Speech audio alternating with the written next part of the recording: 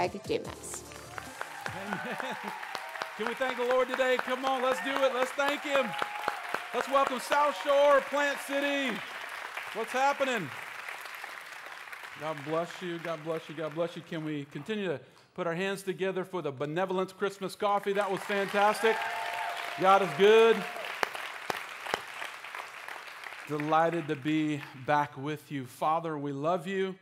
Thank you for today. We ask that we would be changed from the inside out, and all of Jesus and all of God's people said, Amen. I could have said all of Jesus' people. You would have said the same thing. Amen. Delighted to be with you. We're starting a brand new series this month in December. It's called Waymaker. Waymaker. And we're talking about the angelic promises, the announcements that came to foretell the coming of Jesus, and then the fulfillment of what Christ did to fulfill Old Testament prophecies together.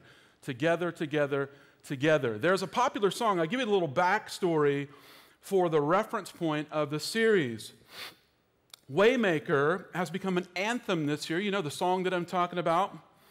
For believers in America and around the globe. The song made its way to the States from Nigeria, where the singer-songwriter, Pentecostal worship leader, Osanichi Kalu Akoro Egbu, say that a couple times over lunch, known as Sinak, also recorded it in 2015. So she recorded it, and then it was popularized here in America on the top spot of the 100 song of the Christian copyright, CCO licensing for play in churches. Now check this out. In April, the song claimed 2 top spots simultaneously on the Billboard Hot Christian Song list with Michael W. Smith and the band Leland. Google Leland, the band Leland, and Waymaker. That's the great version right there. And both of them were #1. It's never happened like that on the billboards before. It also was... I'm going to get my thoughts together here in 1 second, I promise. Performances of Waymaker by Mandisa and Passion also took spots 39 and 40 on the same chart. And then Sinak became the first African-American artist to rise to the top of the Billboard Christian Songwriters chart for the very first time in history. Can we praise God for that? Okay, Jesus, help me. The chorus in the song is awesome, and it's theologically correct. He is our, if you know it, He is our Waymaker. He's our miracle worker. He's our promise keeper. He's our light in the darkness. My God, that is who you are. So with the refrain, I'm a terrible singer, that's all you get today, okay? God bless you, love you. It goes on and it says, He makes a way. He continues to make a way, even when we don't see it, even when we don't feel it. God made a way in history, God's making a way today, and God's going to finish the way in eternity, correct, church? So, I don't know about you, but this year has been a year, hasn't it? I mean, this has been a year for the record books, and in my life, 4 major surgeries over 9 months, and there were times when I couldn't see the way. And I know, I love Jesus, amen? I love Jesus, but I couldn't see the way. Only thing I remember is seeing the lights on that surgery table over and over, and they said, Mr. Dumas, we're going to count to 5, and then they go 5, 4, 3, 2, and I'm out. It's been a long year. I couldn't, there were moments in time I couldn't feel the way. I really couldn't feel it. And I know for many of you this year has been just like that. But God makes a way where there seems to be no way. Isaiah 43. Join me in the book of Luke if you've got your Bible with you or if you have a form of media that you want to jump in with us. And I want to read the opening section of chapter 1 of the book of Luke here. And I want to give you an orientation for the first announcement from the angel Gabriel. God is crashing in. He's making a way. The Dr. Luke is the author of the book. He's writing to a man named Theophilus. That's the heading. And in verse 5, it starts like this. In the time of Herod, king of Judah, he was a tetrarch. That means he was half Roman, half Jewish. He was kind of a political guy. He politicized a lot of things. And so what he did for the Jewish people in the temple, he did really through way of Rome to take care of himself and Rome. So that's who he is, Herod. And there was a priest named Zechariah who belonged to the priestly division of Abijah. So there was the high priest in the nation of Israel, and then there were probably 10,000, some say a little bit more than that, 10,000 other priests. They served by division. There's 24 of those divisions, and 2 times a year for a week, about 100 men in each one of those lots, those 24 lots, would serve for a week. And then on a special occasion, a lot was cast. These are like die. And one of the 100 would go in for a certain time to serve inside of the temple. That's the backdrop for the story here when we talk about Zechariah. It's exactly what happened. He belonged to the division of Abijah. His wife Elizabeth was also a descendant of Aaron. This is the Aaronic priesthood. Very important to know that. 6, note this in your Bible. Both of them were upright in the sight of God, observing all of the Lord's commands and regulations blamelessly. In other words, they loved the Lord, and they knew the letter of the law, but they also loved God with their whole hearts. Right, church? They loved God on the inside. But, verse 7, there always have to be a but somewhere, right? There's the good kind, there's the bad kind. But they had no children because Elizabeth was barren, and they were both well along in years. This would have carried a lot of social stigma, a lot of disgrace, because it was thought that if you were barren, that it was a sign curse that God had. So the sign was the absence of children, and it was a curse that God had left you. We do not believe that to be true, do we, church? We don't believe that to be true. But culturally in this time, that's what it meant. So they had done very well. There was status with Zechariah, but there was a lot of suffering that was going on as well. There was a lot of societal sort of disgrace that took place. And that's the backdrop for the good news of the gospel. For the good news of the gospel. Once when Zechariah's division was on duty, he was serving as priest before God, and he was chosen by lot. They cast it. He got to go in, according to the custom of the priesthood, to go into the temple of the Lord to burn incense. And when the time of the burning of the incense came, all the assembled worshipers were praying outside. The incense, remember, how many of you are formerly Catholic or are or something? How many? Raise your hands. I'd love to see it. We think it's about a third of the church. Raise your hand. Come on, Catholics, where are you? There you go. You're like, maybe I was. I don't. Am I? About a third of the church, about a third of all of our population, lots and lots of people on the stream are or were formerly Catholic and so on. You remember the incense, right?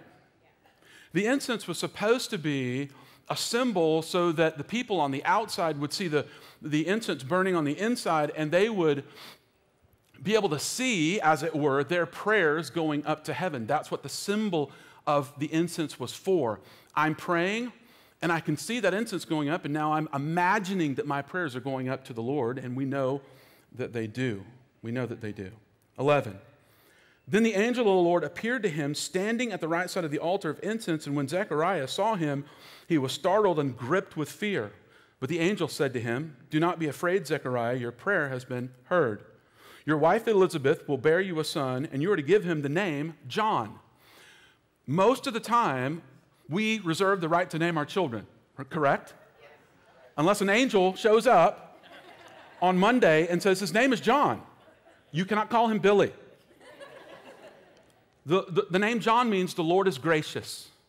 The Lord is gracious. The Lord is gracious to you, Elizabeth. The Lord is gracious to you, John. You've been barren. 14. He will be a joy and a delight to you, and many will rejoice because of his birth. For he will be great in the sight of the Lord. He's never to take wine or other fermented drink. That means he's to take the Nazirite vow. And he will be filled with the Holy Spirit even from birth. Now that's a big deal. Because remember, Jesus hasn't come to the earth. When he comes to the earth, he lives, he dies, he's resurrected, and then the coming of the Holy Spirit. So John, the baptizer, this baby, is going to be the first person in the New Testament to be baptized in the Holy Spirit, but it's even before the book of Acts. He's baptized in the womb. What? 16. Many of the people of Israel he will bring back to the Lord your God. And he will go on before the Lord in the spirit and the power of Elijah, a very powerful Old Testament prophet, to turn the hearts of the fathers to their children and the disobedient to the wisdom of the righteous, and to make ready a people prepared for the Lord. That is an Old Testament prophecy. It's a today prophecy, and it's a end of the world prophecy. That the fathers, the hearts of the fathers, would be turned to their children again. Some sociologists say that 95% of all societal and sociological problems stem from fatherlessness. Whew. Baby. 18. Zechariah asked the angel, how can I be sure of this? Now, I want you to know that God's okay when we question. When God shows up, God's okay. Everybody say question. He's okay with that. How do I know? Is it maybe sure? But God knows the inside of our hearts. And so Zechariah, you're going to see Elizabeth's response. You're going to see Mary's response later next week. God's okay when we question, but when we doubt and we fall into disbelief, that's when God has to do something a little bit different. And that's what's going on here as you look into the text. He's doubting. He's not just asking a question, he's missing it. Zechariah is missing it. He asked, how can I be sure of this? I'm a man. I'm an old man. My goodness, read the Bible. I am an old man, and my wife is well along in years. He was only 50 years old, y'all. That's not old. Can we agree that's not old? Come on. He's 50. It's relative, right? If you're 30, 50, you're a super old person. Or if you're 20, 50, man, you're about to cash it in.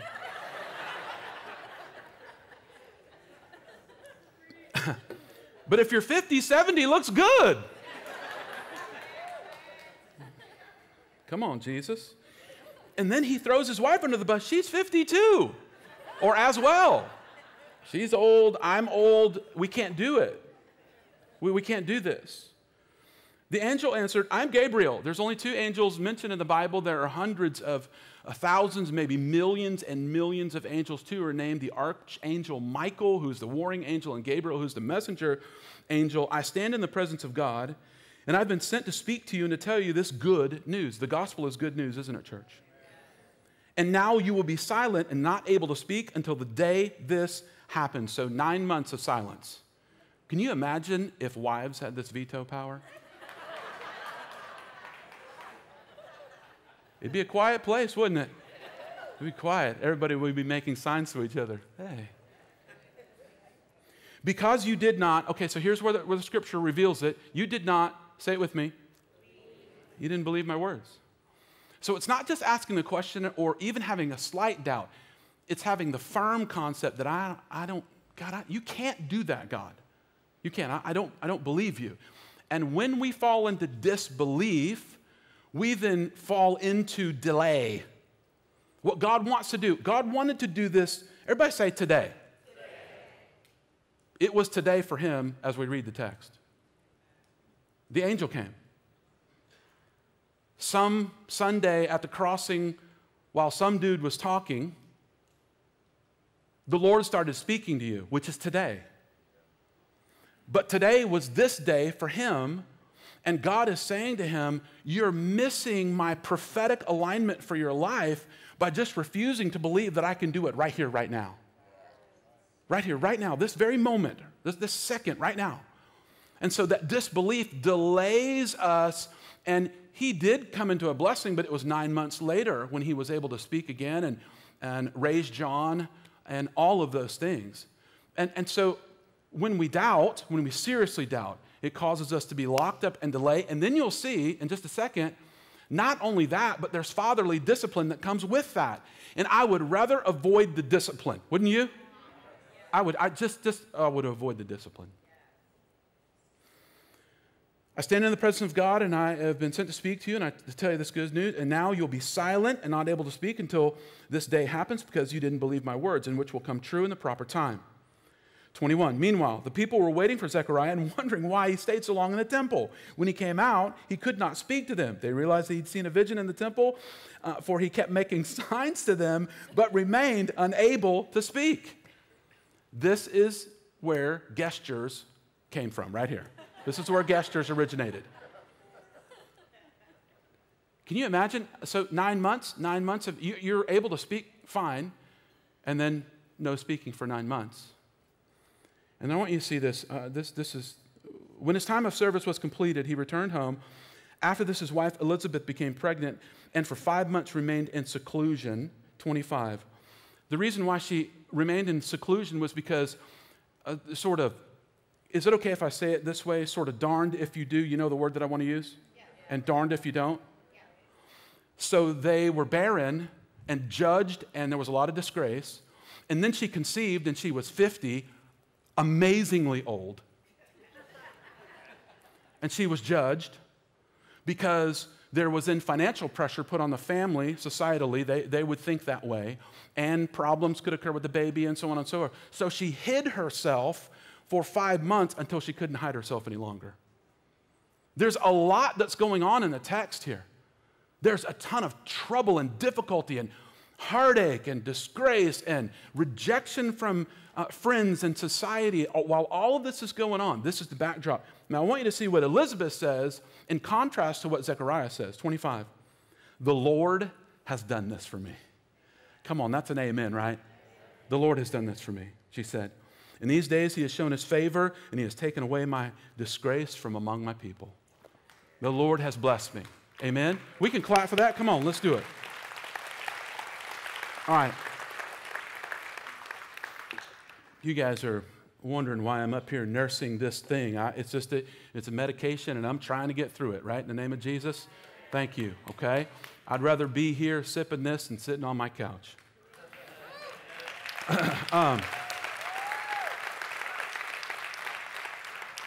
Here we go. How not to miss the messenger. How not to miss the messenger. 2 things, 2 broad application pieces. And remember the fact that God will accomplish his will. That's number 1. Remember the fact that God will accomplish his will. Remember the fact that God will accomplish his will. He will accomplish. Let's do this year. Whatever you do this year. As we finish the year, we go into 21. Let's do this, guys, okay? Let's make this the authority of our lives. Let's make this. God will accomplish his word. And he works in mysterious ways. That's the second concept. That's the application. God will accomplish his word, and he works in mysterious ways. All right, here we go. Isaiah 55:11. So it is that my word goes out from my mouth, and it will not return to me empty or void, God says, but it will accomplish what I desire and achieve the purpose for which I sent it. Matthew 5:17. Don't think that I have come to abolish the law, this is Jesus, or the prophets. I have not come to abolish them, but to fulfill them. I tell you the truth, until heaven and earth disappear, not the smallest letter nor the least stroke of a pen will by any means disappear from the law until everything is accomplished. Come on, can we orient ourselves again? Every person who is here, those of you who are brand new, those of you who have been Christian for 50 years, super old. Okay, you're old, you're 50. Okay, a long, long time. You've been a Christian. Come on, can we get this today as an orientation? If God said it, that settles it. Come on, can you, church, listen, can you say it with me you don't have to shout it. I mean, you don't have to, right? Even if you're at home, wherever you are, say, if God said it, that settles it. Okay, Genesis to Revelation, everything in here. Every word, every phrase, every story, every miracle is true. And just try living your life this way. Try living your life this way. If God said it, that settles it. It's done. Malachi 3:1. There are 400 years in your Bible. You've got the book of Matthew. It's the first book of the New Testament. The last book of the Old Testament is Malachi. There is one thin page like this in my Bible that separates Malachi from Matthew. But there's 400 years of history between Malachi and Matthew. God didn't speak for 400 years. He spoke to the minor prophet Malachi, and then he didn't say anything to his people for another 400 years. Why? Because he had said everything he could say until he sent his son. He had to be silent in that time. And what happens to us is we forget that God's faithful when things take a long time. When it's been a year, or it's been 2, or it's been 3, or it's been 5, or that happened 10 years ago, or God's promise to me is 20 years late. No. God is always on time. God is always on time. 400 years had passed. Zechariah knew exactly. Zechariah knew, and I'll tell you why in a second. Malachi 4:5 says this, I'll send you the prophet Elijah before the great and dreadful day of the Lord comes. That's 400 years before Gabriel shows up to speak to Zechariah. 400 years before. All right. Malachi 4:5. See, I will send you the prophet Elijah before the great and dreadful day of the Lord. I already read that. Thank you very much. 2 Peter 3:8 and 9. But do not forget this one thing, dear friends. With the Lord, a day is 1,000 years, and 1,000 years is like a day. God doesn't count time the way we count time. The Lord is not slow in keeping his promises. If we orient ourselves to eternity, then we can live today in expectancy. That the Holy Spirit is going to do what God said he would do, even if it was 400 years ago. God is going to do what he said he's going to do. As some understand slowness, he's patient with you, he's patient with me. And I don't know about you, but I forgive somebody a couple times. Come on, church. And then I feel like, don't do it again.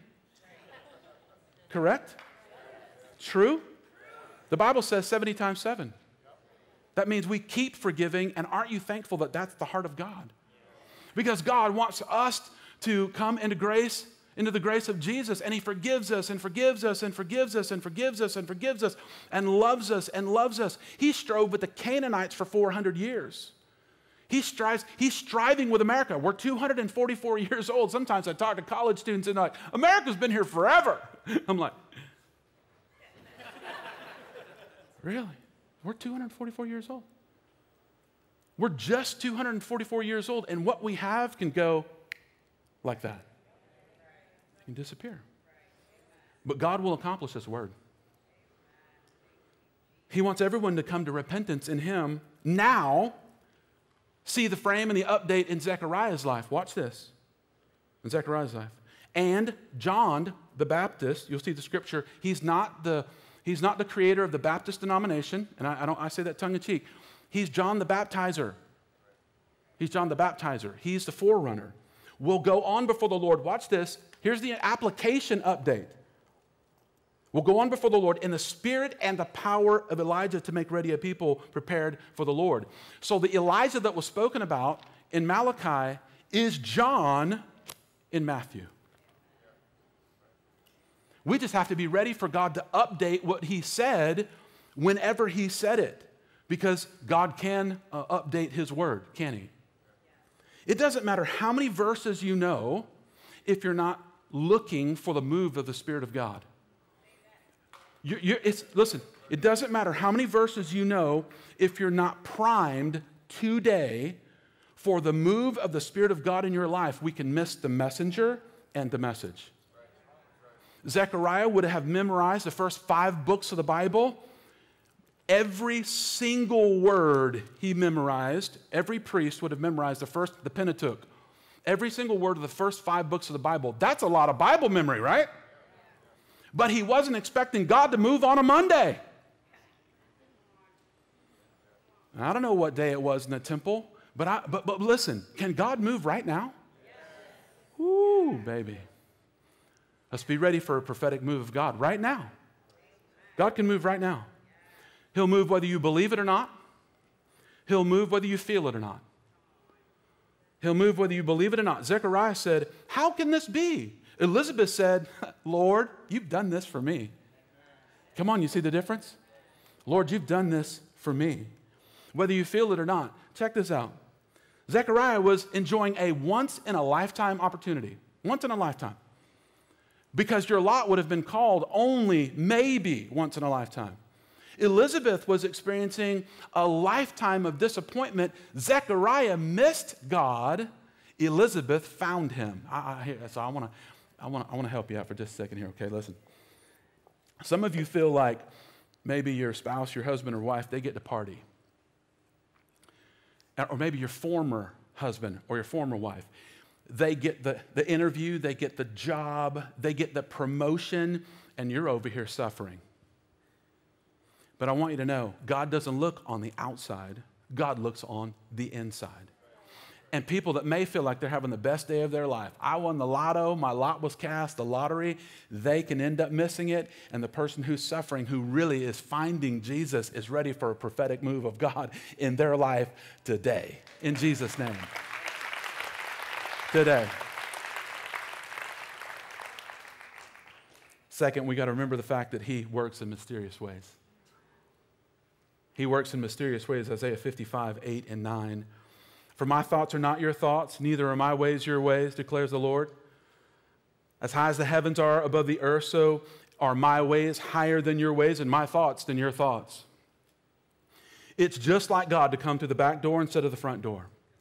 He doesn't do things in religious ways, he does things in righteous ways.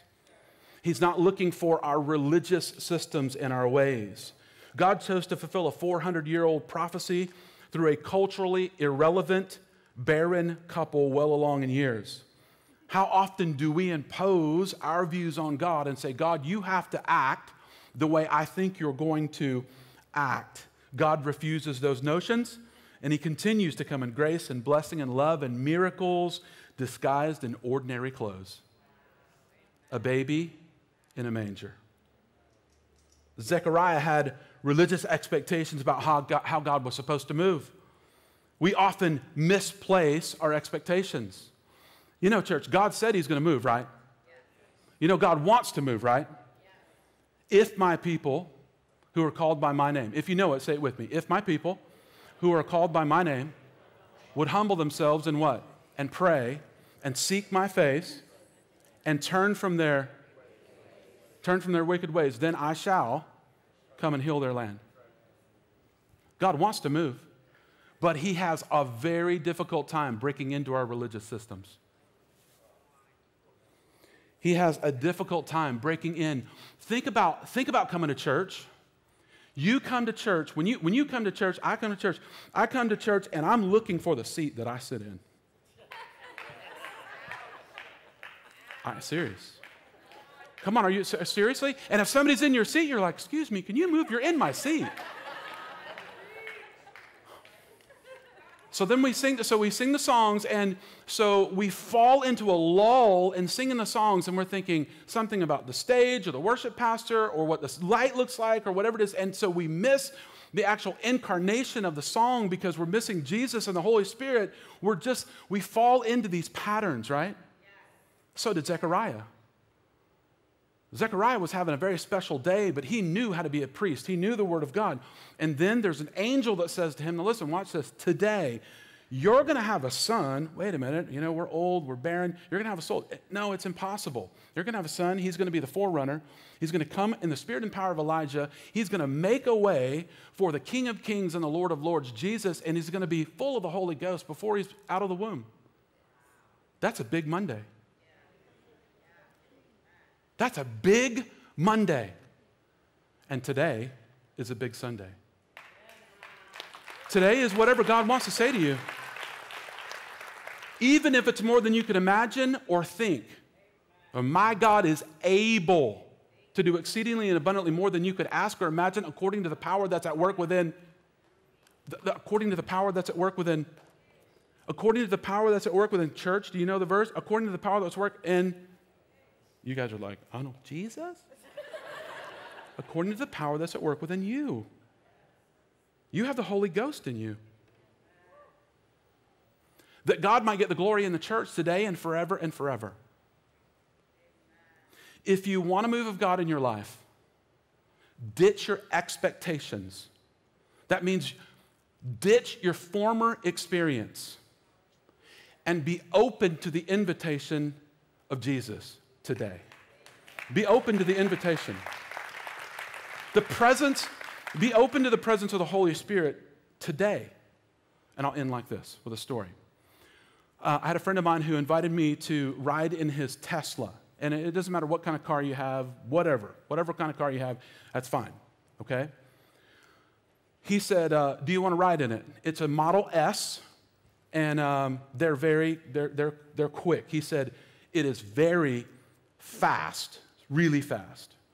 Now, my reference point, now watch this. I'm talking about Zechariah, I'm talking about you, I'm talking about me. Because God wants to do something different than you've seen before, right? And the way that I think keeps me from thinking the way God wants me to think. What I have experienced keeps me from experiencing what God wants me to experience next. So my reference point for fast was I had a buddy in high school. He had a 55 Chevy, and it had a 427 Hemi in it. To some of you, that means something. Otherwise, you're like, I don't know. 427 Hemi with a Hurst shifter, and it's a big, rumbly, metal, just massive, had glass pipes on it. So when you got in, it was just like, some of you are like, ooh, yeah. And so he would regularly just mash through those things and scratch them off. We would just leave smoke, you couldn't even see the car. This was high school, yeah. On the way to school one morning, he lost it. He goosed it really hard. He lost control of it. It was a super fast car, surprisingly fast.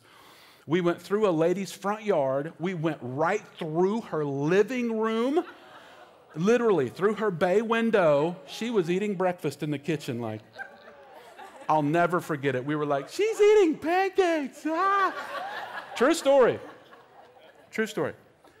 So my reference for fast was rumbly and bumbly and loud and a little out of control. Do you hear me? So he says, hop in. He says, it's really fast. He says, it can go 0 to 60 in 2.3 seconds. Now, they make a Roadster that goes 0 to 60 in 1.9 seconds, if you can imagine that. So I got in, and now listen, here's what God's asking us to do, Zechariah. Here's what God's asking us to do. Get in. Because my former experience could have led me to say, I'm not getting in that car. I sat in the car, I got in like this, boom, closed the door, and he said, he didn't say ready. He just said, are you? I'm still looking at him. He goes, and I just went whap like this and stuck to the seat. It made no sound. It just grabbed the road like that and went, phew! I looked down. We were doing 150 on College Avenue in Ruskin between lights. So, this was me. This was me. Here's a picture of me.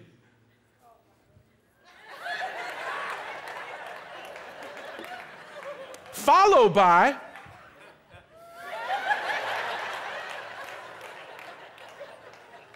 that's a real feeling. That's real. I hurt myself last night because I acted like I acted when I got out of the car. I was making all kinds of movements. I was like, that's amazing. Craziest thing I've ever been at. Craziest thing. Zechariah could have felt like that.